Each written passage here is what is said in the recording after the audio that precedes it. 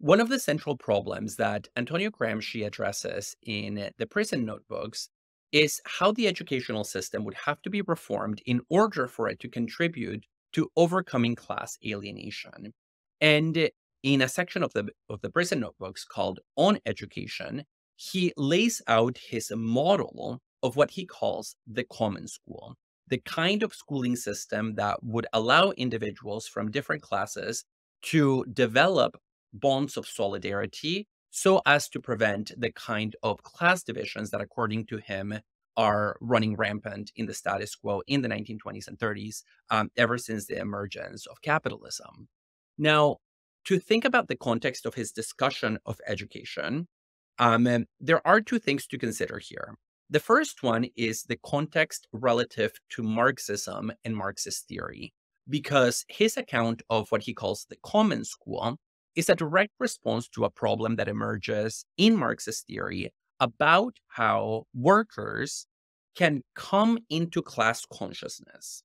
In other words, how does a worker, especially a factory worker who is working 12 to 18 hours a day and whose body and mind is fatigued by exploitative labor, how does that worker ever become aware or conscious of their own exploitation and think about how to overcome it? How, in other words, do they educate themselves so as to become class conscious?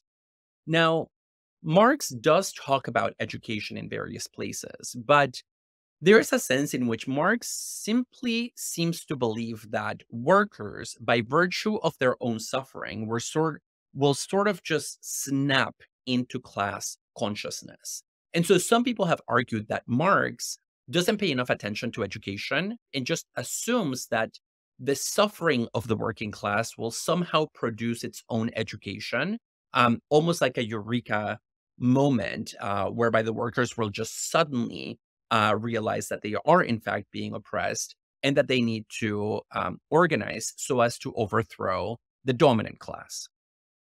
Now, Lenin, Marx's most important early reader, became aware of this problem, and in an essay that is entitled "What is to be done?" question mark, he says that we need to go beyond Marx in thinking about the role of education in connection to communism, because what we need really are socialist educators who will come to the workers and basically tell them what's up.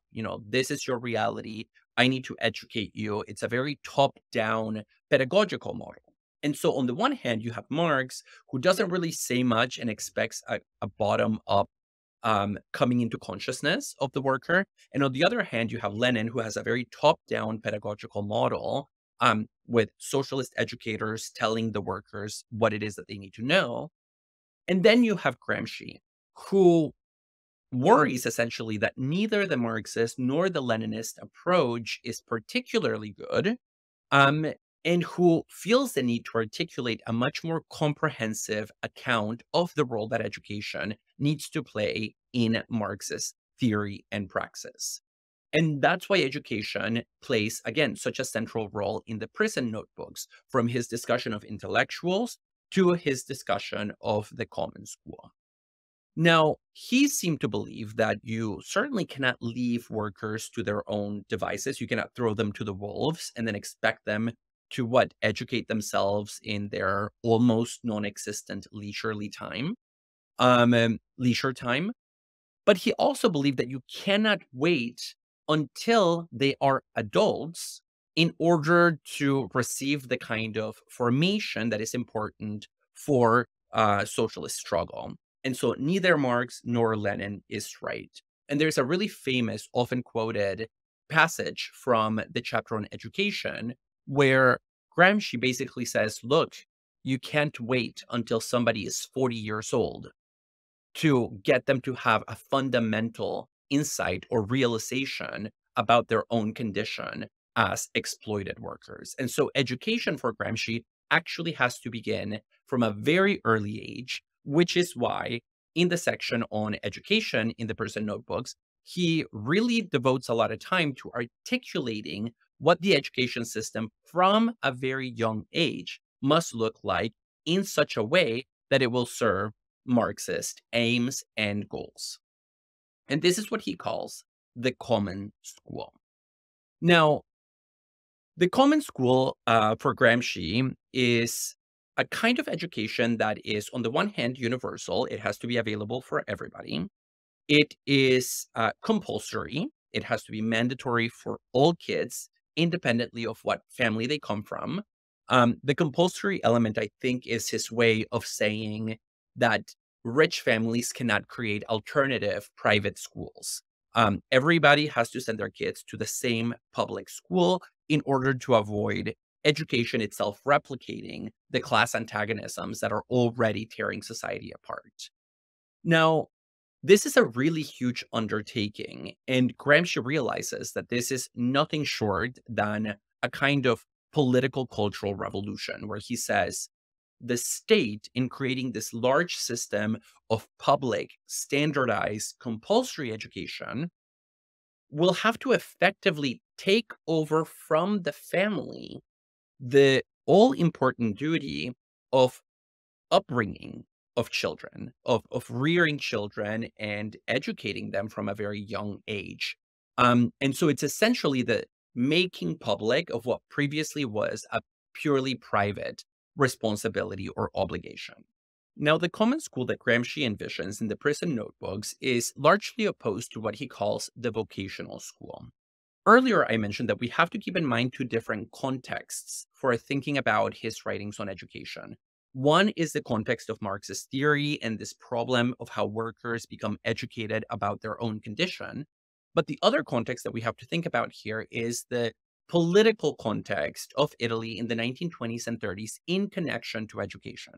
Because at the turn of the century, so in the early 1900s, there was a movement for educational reform that was sweeping through Italy and that was, in fact, pushing education away from the old curriculum, which was heavily humanistic, tied to philosophy and language and philology, and toward purely vocational training of students, where all you do is you basically train students to be workers in a particular vocation or in a particular trade. So you don't teach them philosophy, you teach them plumbing, or you don't teach them art and watercolors, you teach them how to type, for example. And Gramsci worried a lot about this movement pushing Italian society in the wrong direction. And his worry here is that once you start questioning the value of a classical humanistic education, it's very difficult to turn around because, by definition, classical education can't really justify itself on instrumental grounds. So, if you ask an educator like myself, and I do teach in a humanities program, you know, what what good are the humanities for? What kind of job do they prepare you to? The problem is that that's the wrong kind of answer. That's the wrong kind of question to ask. By their very essence, the humanities or the classical subjects, which Gramsci calls disinterested, the whole point about them is that they don't translate into a skill that you can use in the workplace. Rather, their value is subjective and it has to do with the formation of personality, with your psychology, with your spiritual and personal growth, and with your mode of seeing and interpreting the world. But again, once people start raising questions about education on instrumental market based grounds, it's very difficult to give a defense of those subjects that don't produce that kind of value, but rather produce a different kind of value that is much more difficult to quantize and that is much more difficult to pinpoint. Now, Gramsci still makes the argument that it's precisely because a humanistic education doesn't have that easily translatable market value, that's the value of the humanities. That's why we should keep them around.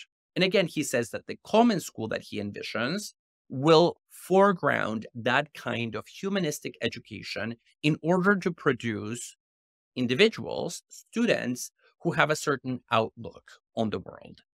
Now, when thinking about this common school, Gramsci really has in mind something like a college or like a university experience or a boarding school.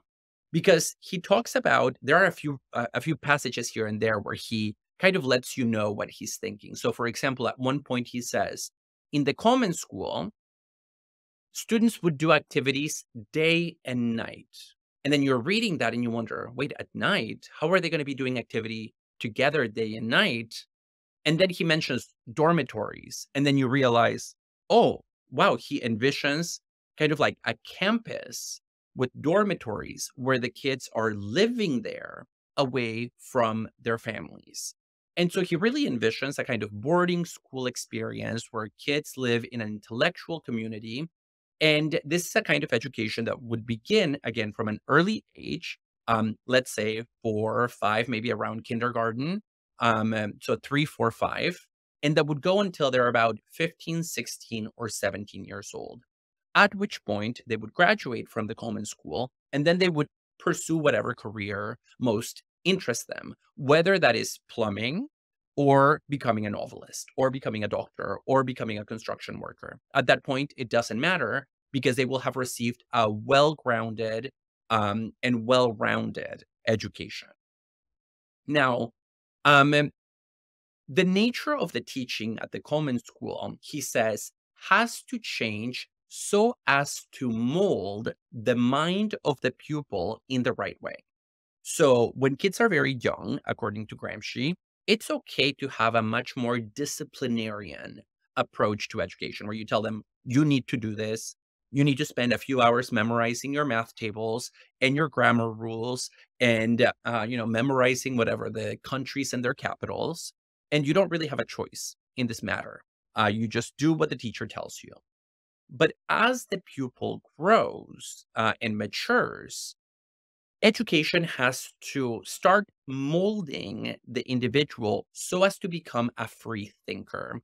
And so it's okay to be a disciplinarian early on, but as the student grows up, as they become 8, 9, 10, 11, 12 years old, we need to start accentuating and enhancing their freedom. So as kids get older, we need to emphasize, he says, autonomous thinking. What was the term that he uses as opposed to that? As opposed to passive learning. And that means giving individuals um, more choice over their curriculum. Maybe they can have some electives. And also, it means changing the way in which teachers relate to them. At an early age, during primary school, the teacher can be a disciplinarian, he says. But by the time the kids are in their teens, the teacher must only be a friendly guide.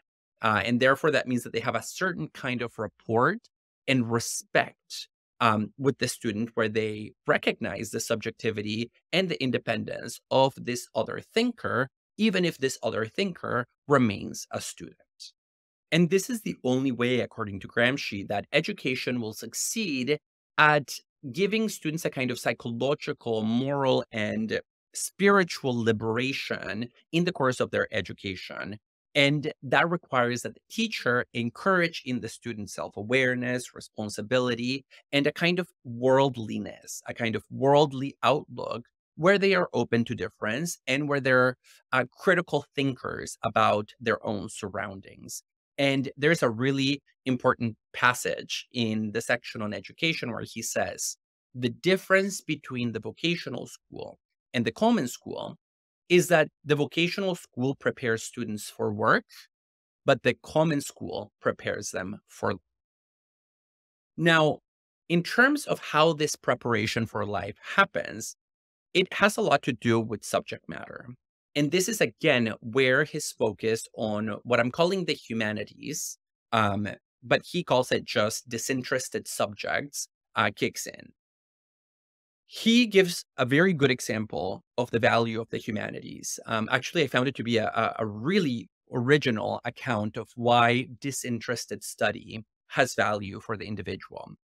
He gives the example of Greek and Latin grammar. So, in the 19th century in Italy, it was common for kids to be taught the grammatical principles of Greek and Latin. Now, keep in mind, Greek and Latin are dead languages. Nobody speaks Greek and Latin at this point of time anymore. And they certainly are not speaking Greek and Latin in the 1920s and 30s. So they're learning the rules of a dead language that really doesn't exist. And so, in that sense, that kind of education is the highest expression of a purely disinterested subject. It's not going to get you a job. It's not going to advance your career prospects. So, why would the common school teach Greek and Latin grammar? Now, Gramsci says there are a number of reasons why we should not just keep this around, but actually amplify them in the curriculum.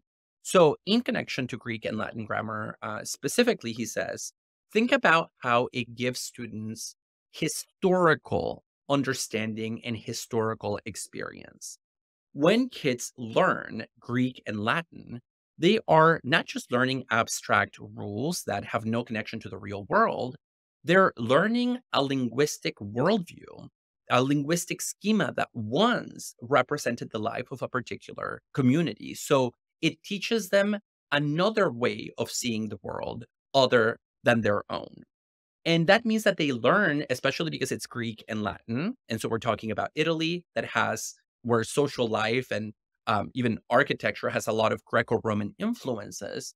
The kids start deepening their understanding of their very surroundings because they understand where their own culture comes from, even where the roots of Italian itself, of the language, come from, because a lot of them, of course, come from Latin, it being a Romance language. And so studying at that language gives them this sense of historicization, where they come to see the world around them, their own language, their own culture, their own belief systems, as having emerged out of this older mode of life that is no longer around. And that's one benefit, that it historicizes the world. A second benefit is that it dynamicizes or renders dynamic the world as well, especially the world of language. Because when you teach kids in Italy Latin rules, obviously they learn that language has evolved over time, that language is not just a static set of rules that has always been like that and that cannot be questioned, but it's rather this living, breathing body of work, a kind of cultural expression that is constantly changing and not static.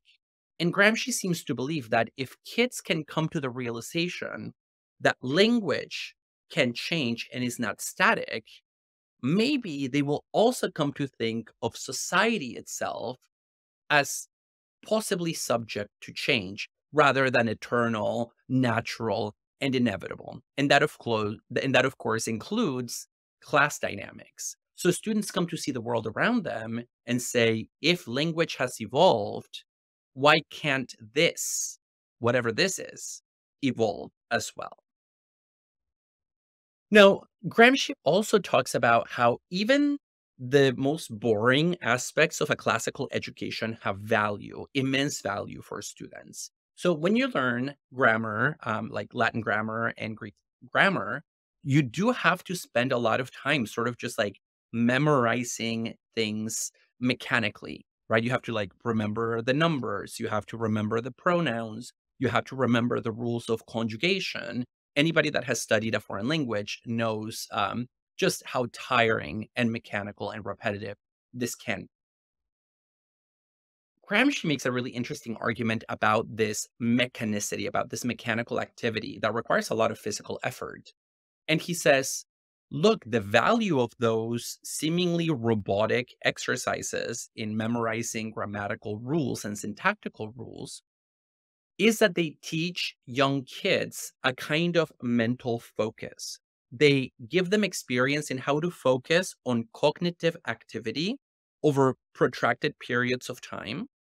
And the value of that, of maintaining focus and attention, even when it's very difficult, is that that's precisely the kind of skill that you need to have down the road if you're going to be an intellectual of any sort. And so those early exercises in humanistic education actually prepare you for the life of the mind. And the problem for those who might think that this is the wrong way of thinking about education, again, because it's just too repetitive and it doesn't have a concrete, um, immediate value for the student. He says the problem is that if you look around Italian society, rich kids are already getting that kind of training in mental focus and mental attention. Rich parents often tell their kids, go read a book, because they have the cultural capital and the cultural resources and the time of leisure for doing that because they're liberated from the demands of work. And so the rich kids are already getting that kind of education. It's just the working class kids and the kids of the peasantry who are never getting it. And that's why those kids rarely succeed at the same rate as wealthy kids once they enter into the school system, because wealthy kids already come with a ton of almost invisible privilege, that other kids don't have. And that's what leads, especially, you know, working class and working class kids to develop an inferiority complex.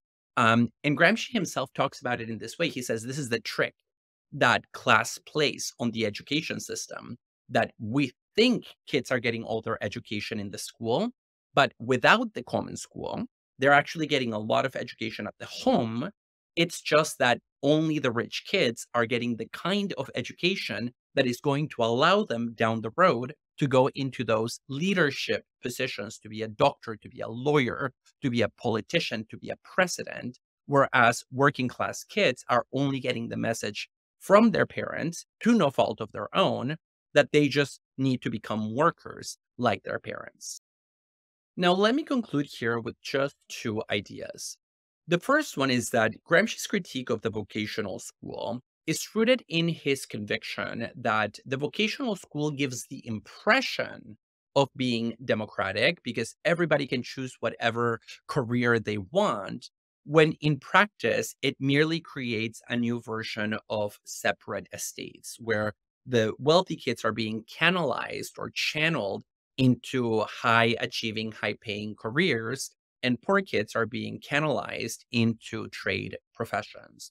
And so there is an illusion here or a mental trick, that is being performed by the educational system and that maintains class antagonism and class oppression.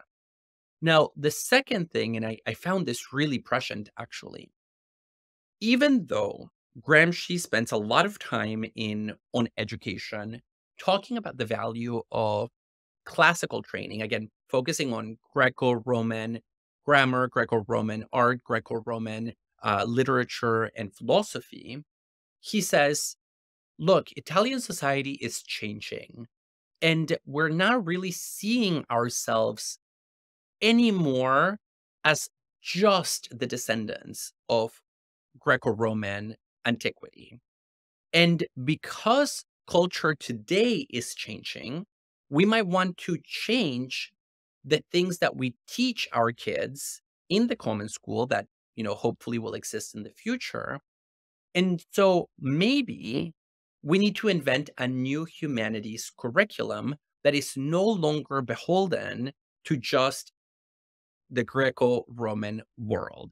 And he says, look, that's really difficult. I don't really know what the new humanistic curriculum will look like, but we need to find new material that is still disinterested, that is not about getting a job, that is not about making money, that is not about turning you into a worker, and that focuses on that personal, psychological, and spiritual growth, and in instilling critical thinking in the students. And so already in the 1920s, he's both giving us a defense of the humanities or disinterested education, while recognizing that that disinterested education might have to break from its Eurocentric past and find new ways of serving students in the present.